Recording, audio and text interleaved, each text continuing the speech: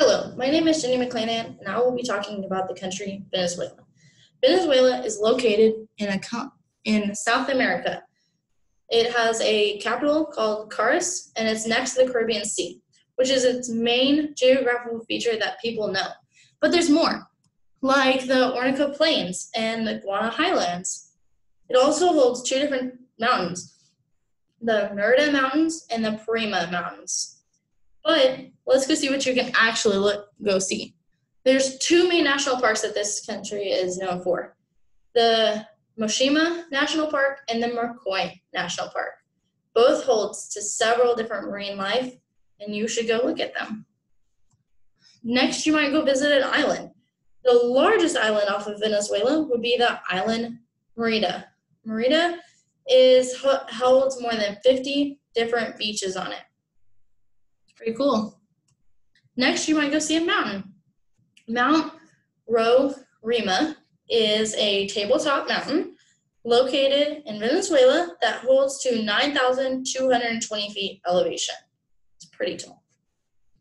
But its highest attraction is the Angel Falls. Angel Falls is the highest uninterrupted waterfall in the entire world. It stands at 3,208 feet. And the locals there used to say that if you fell off it, you'd be falling off the highest point because it's Angel Falls. Next, we're going to learn about their practices.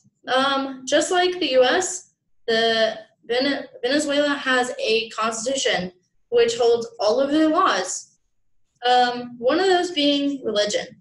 A huge thing in America is their freedom of religion, and Venezuela also has that. You can do any religion that you want. 90% of Venezuelans are Roman Catholic, but not all of them, and that is just fine. One of the main things on this screen that you can see is their coat of arms. That coat of arms is extremely important to this country. They hold to it very true. In the top, in the middle, is the red part. That red is a wheat. The wheat stands for the 20 states that were held in this country at the time, but it also stands for wealth. Next to it would be the yellow, which is the three main weapons, and the two flags, which would stand for the triumph and war.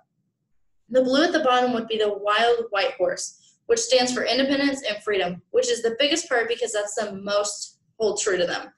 At the top above it would be the two cornucopias wrapped in itself, which stand for wealth. They have abundance of wealth, and that is shown there. Next to it, next to the middle portion, would be the olive branch and the palm. At the bottom, it'd be tied together with a band that shows all three colors of their state flag that they hold true to. It also has their two main independent dates on it for the independence and freedom. But they have more than that. They have a huge perspective in this country would be their hospitality. They hold to that so dearly that any guests that come into their house, they have to host. But they also, because of their hospitality, it wouldn't just be like us guests, it would be their friends outside of their family. So if you were invited there, they would be hosting you. So it would be normal for you to give them a gift. A most common gift would be the orcas on the screen.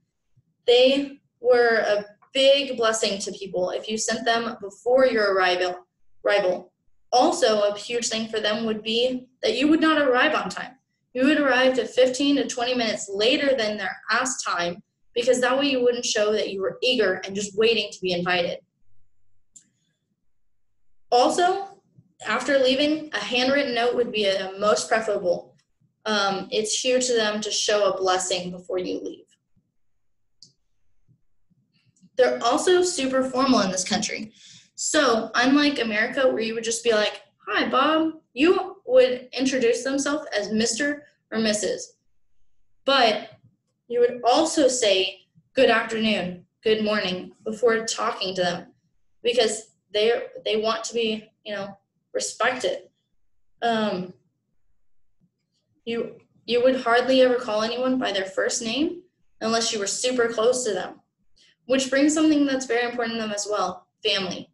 It was not uncommon for their long-distance relatives to live fairly close to them. They love family. their long-distance relatives would live even on the same street, and they would hold them fairly often. Thank you for listening to me talk about Venezuela as I talked about their geographical features and places, their practices, products, and perspectives, and how it's like America. Thank you. 5 minutes and 17 seconds.